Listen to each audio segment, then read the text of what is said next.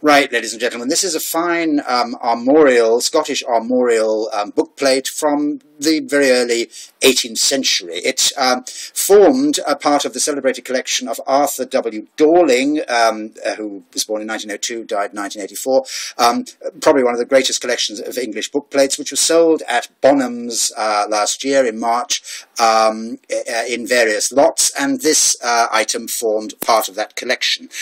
It is as Dorling kept his unalbumed bookplates. It's mounted with stamp hinges. It's actually mounted with a light band of, I think, sort of glue tipped onto some high-quality milled paper, which is then mounted onto this mathematical paper with his inscription on here, Queen Elizabeth, the Queen Mother's family, which indeed it is.